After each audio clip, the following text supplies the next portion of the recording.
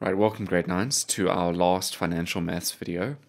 We're going to be looking here at using our formulas that we've learned over the past couple of days and how we can use a little bit of algebra to solve problems with those. Okay, so these are the three formulas that we've encountered, but the most important two are your 2a formulas. And remember, the difference between the two is the location of n, our time. N is inside the bracket. We're multiplying it by in simple interest. And in compound interest, n is outside the bracket, and we are raising it to the exponent of n. Remember, both of these give you an accumulated, a total amount at the end of the investment, where simple interest is our principal multiplied by our interest rate multiplied by the time. And we're going to see that this formula is quite helpful in some of today's problems, but you can use your 2a formulas for all of the problem. As we said earlier, today we're going to need a little bit of algebra as well to use these formulas because we're going to have to work backwards to find other letters besides A. Okay, so we're going to read now, and as we read through this problem, let's try and identify the given information and what letters that represents. So we've got a loan from First National Bank. Joshua is going to repay this loan back after 3 years. So that 3 years is going to represent our time, our N value, with a payment of 30,800 Rand. So in a loan, our payment is an A value. That's the total amount. Inside that 30,000 is his loan plus the interest that he was charged. Now, the rate of interest was 18% per annum, simple interest for the duration of the loan. Determine the value of his original loan. His original loan at the beginning is a P value. So because we see that it's simple interest and we were given an A value, we're going to use the formula A is equal to P, 1 plus I times N. Now let's go and see what information we're given. Well, in this case, we know the A value is 30,800 Rand. We are asked to find his original loan, so that represents the letter P. Our N, our time period here is 3 years, and our interest rate is 18%, which is 0,18. So if we go and substitute all of these values, this is now what we're faced with. We've got one unknown, the principal amount. So how are we going to work backwards? Well, notice here that we've got the principal multiplied by this bracket. Now you can go and work out what the value of this bracket is on your calculator. And we see that this bracket can be simplified as 1,54. So now, if we want to get P by itself, we're going to do the opposite of multiplication, which is to go and divide. So I'm dividing both sides by 1,54. And if I divide this right-hand side by 1,54, I'm going to be left just with P. So I can take that and put it into my calculator. And we see that our calculator tells us that 20,000 Rand is the P value. What does that mean in the context of the story? That Joshua's original loan was worth 20,000 Rand. So Takalani is borrowing 12,500 Rand from Nice Bank to buy a drum kit. Well, remember, when we borrow money, that's at the beginning, that's at the start of my loan. So this is a principal amount, 12,500. The interest rate is charged at 9,2% simple interest. So think of your simple interest formula. And Takalani pays back the principal amount plus 2,300 Rand interest. How long was the loan period? So I can spot here that 9,2%, well, that's going to give me my I. And this amount, 2,300, is the interest that she's paid. The most straightforward way, because we are given just interest, we have the formula that says the simple interest is the present value multiplied by the interest rate multiplied by time. And in this case, we know that the simple interest is 2,300 Rand. The principal amount was 12,500 Rand. Our interest rate was 9,2 over 100, which is 0,092. And the time period, well, that's what we want to know. How long was the loan period? Okay, so we're going to write down our SIPET formula to make substitution, to make sure that we don't make mistakes with our substitution. Our simple interest is 2,300 Rand, the principal 12,500 Rand, multiplied by the interest rate, which is 0,092, multiplied by our time. Now you can just go and divide 2,300 by this, or we can work out, well, what is that going to be? And we see that this is 1,150 times by the time. So now, to get time by itself, we can take 2,300 and divide it by 1,150 to find our time. And we see in our calculator that the time is 2. So therefore, the loan was for 2 years. Now, we could have done example B with the A formula. So if we want to use the A formula, then we need to know what is the total amount that Takalani has repaid her loan. It's not 2,300. That is the extra. That's the interest that she's paid on top. So the amount that she has repaid is going to be 12,500, her original loan, plus the interest, which gives us 14,800 Rand. So this is my A value here. The principal, well, that's still 12,500. The interest rate is 0,092, just like before, and the time is what we need to know. Now, how are we going to solve for n? And I want to take you back to what you did earlier this year in terms of solving an equation when we have only one unknown letter. If you think about what's been done to n, the first thing, according to BODMAS, that happens to n is that we multiply it by 0,092. After we multiply by 0,092, we add 1. And then we multiply it by 12,500. And the answer is 14,800. So if we want to get back to n, we just reverse these operations. We divide by 12,500. We're going to subtract 1. And then we're going to divide by 0,092. Let's see what that looks like in the algebra. So our first step is to divide both sides by 12,500. And that's going to leave me with 1 plus 0,092 times n. If we simplify 14,800 divided by 12,500, we get 1,184. So now we can see the second step, which is to subtract 1 from both sides. And that's going to leave me with 0,092 times n. How do I get n by itself? I divide both sides by 0,092. That will leave me just with n. So if we take 0,184 divided by 0,092, our calculator tells us that that is 2. Therefore, the loan was for 2 years. So you don't have to learn all three formulas. You can use your A formula here. Okay, example C, Lauren invests 1,340 Rand. So that's going to be at the beginning. That's an initial investment. We're working with simple interest per year. After 8 years, so that's my time period, her investment is worth 2,566 Rand. So this is now the total amount of money in my bank account. Determine the interest rate.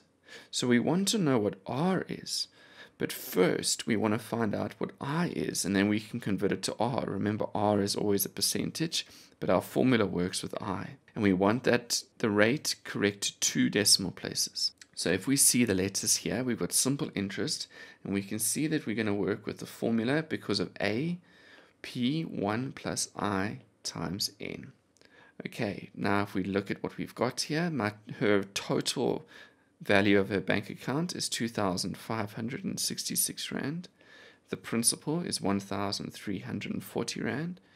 The interest rate is what we want to work out.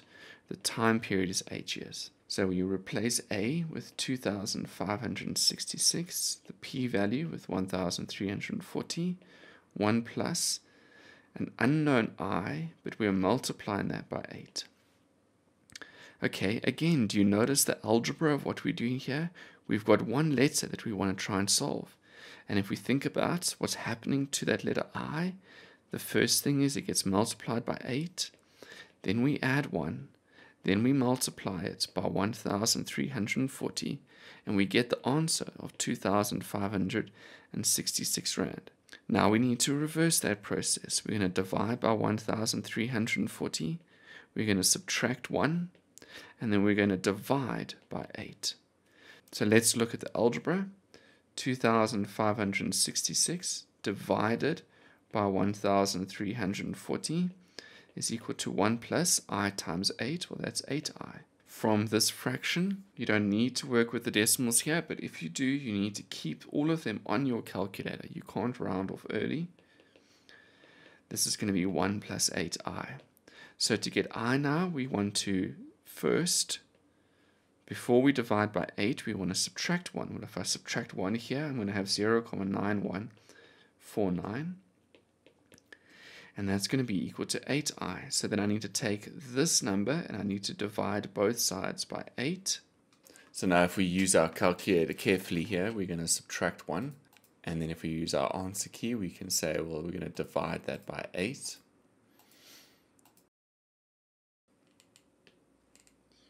0.11436 is equal to my I, but then we need to go and look at the rate. So if we multiply that by 100, we get 436 is my R value, and then we go and round that off to 2 decimal places. So this is going to become 44% is equal to my rate. So therefore, the rate of interest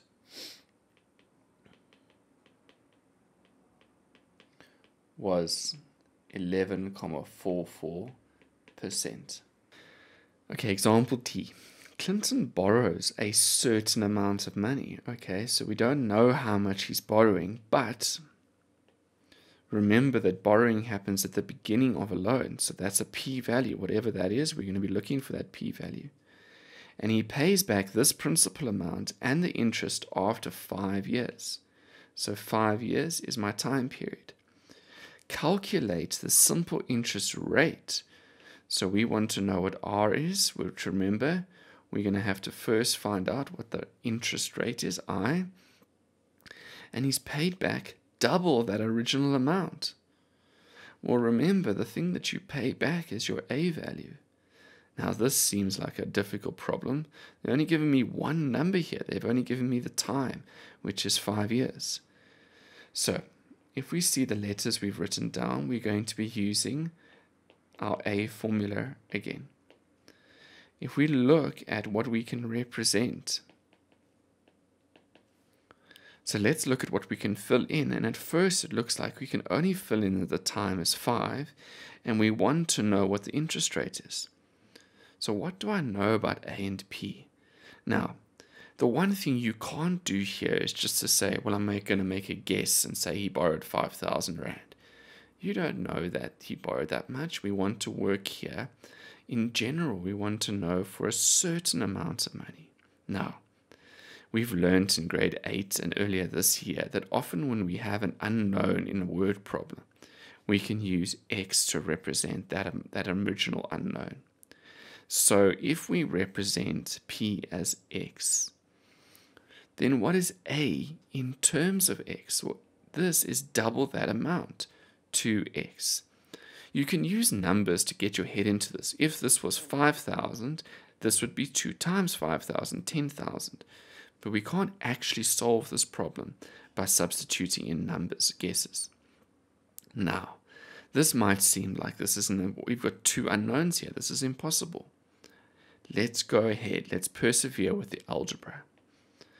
So my A value is 2x. My P value is just x. 1 plus my interest rate I don't know, but my time is 5 years. Now, we're going to follow exactly the same process as what we did here with example C. We're going to reverse the order of operations. And so the first thing that we do here is we're going to divide both sides by x. Now, look at the wonders of algebra. Can we see here that this x divided by itself is going to be a 1? And if you had chosen numbers, for example, 10,000 and 20,000, when you divide 20,000 by 10,000, you get 2. No matter what numbers you chose for x as a guess, you're always going to get 2 is equal to 1 plus 5i. But we had to use x because they spoke about a certain amount of money. Now from here, we can subtract 1 from both sides. Now we divide both sides by 5. 1 divided by 5 is 0,2, gives me I. Well, that's my decimal, so if I multiply it by 100, 20% is the rate. So therefore, Clinton needed an interest rate of 20% if he wants to double his money in 5 years using simple interest. It's also possible, and I'll leave you to go and try this by yourself, to do this problem with SIPPET. And in SIPPET, if I want to double my money, well, if I start off with an unknown principal, and I'm still working over 5 years, if I want to double my interest, then my principal needs to be the same as my simple interest. Now, I want you to go and try and do this here, but you see that your I value is exactly the same, 0,2. So Emma is starting up a cupcake business, and she's borrowing money from Dixon's Dynamite Deals. She's paying back her loan after 10 years. There's my time period, that's N, by making a payment of 80,000 Rand. Now remember, your payment is always going to be the original loan plus interest, so therefore it's an A value. The interest is compounded and fixed at 14.6% per annum. So there's this word. This is the first problem where we're dealing with compound interest, and now I'm given an interest rate of 14.6. How much did she borrow? So we see now that we've only got one formula for compound interest, where n is my exponent. In this problem, the A value, the amount she repays, is 80,000 Rand. The loan amount, well, that's what we want to know.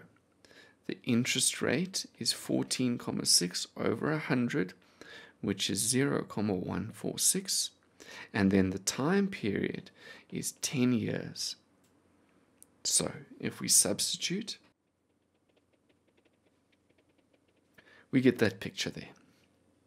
Now, how are we going to solve for P? Well, look at what the operation is. This is exactly the same as we had with simple interest in example A.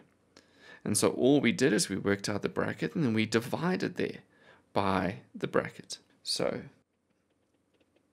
if you type this bracket into your calculator, we see that that bracket is 3,9070. You need to have all of these decimal places. So now how are you going to work out your principal? Well, you're going to take 80,000 and you're going to divide it by what that value of the bracket is to get P by itself. Don't round off your decimals, otherwise you're going to get a slightly different answer. You can use the answer key on your calculator. If you've just worked out that, then you can divide it by the answer, and you can see that the P value was 20,475 Rand and 94 cents, rounding it off to 2 decimal places. Notice that this has to be much less than she pays back because the bank this Dixon's Dynamite Deals has been charging her interest for 10 years. So she's added on a lot of interest over 10 years to her original loan. Now, if you want to be a little bit safer with all these decimals, then you can do this in one step where we take 80,000 Rand, and with your fancy calculators, you can type in exactly what we had in that bracket. And that's going to give me my P value. So we see that we get exactly the same answer on our calculator if we just keep it in the bracket and with an exponent of 10. Don't forget about your exponent of 10. Okay, our last example today. Timber lends 12,000 Rand to his friend to buy a car. So remember that the loan happens at the beginning. He requires the loan to be repaid after 5 years. So there's my time period, N, with a payment of 22,109 Rand 22. So remember, your payment is the loan plus your interest. Well, that's your A value. What is the compound rate that he was charged? So we're going to use our compound interest formula. The accumulated amount is 22,109 Rand and 22 cents. The principal, the original loan, was 12,000 Rand. The interest is what we want to find out, the interest rate, and the time period is 5 years.